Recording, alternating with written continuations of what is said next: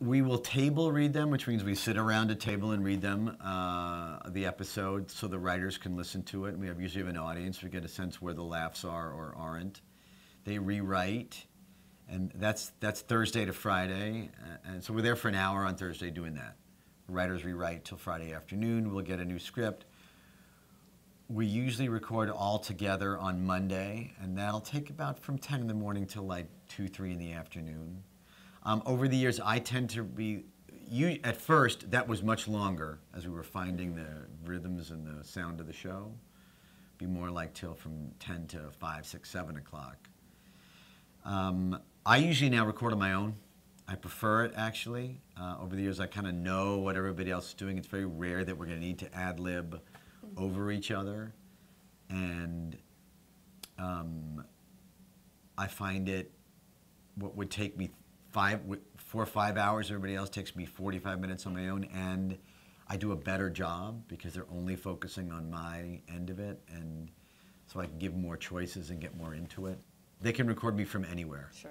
New York, I mean, I record here in New York. I've recorded from Europe.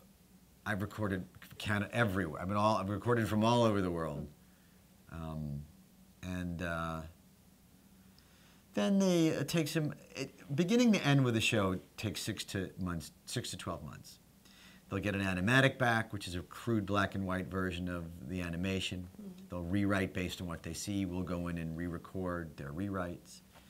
They'll ship those out, then we'll get the first color version back. That takes a few months, takes a little while to get that together. They'll do another rewrite based on that, because it's easy to rewrite animation dialogue, because the lip changing is not so hard. If needed at all. So we'll end up recording like three to 5 times per episode for over the course of a year for each episode.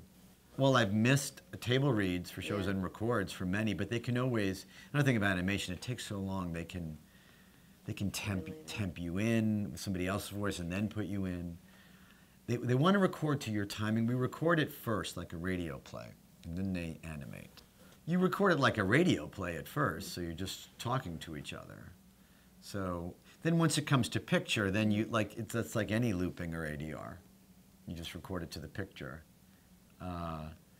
They want to animate it to your own rhythms, though, because that if I'm doing Professor Frank, and I say, "Oh, well, it's delightful to see you,"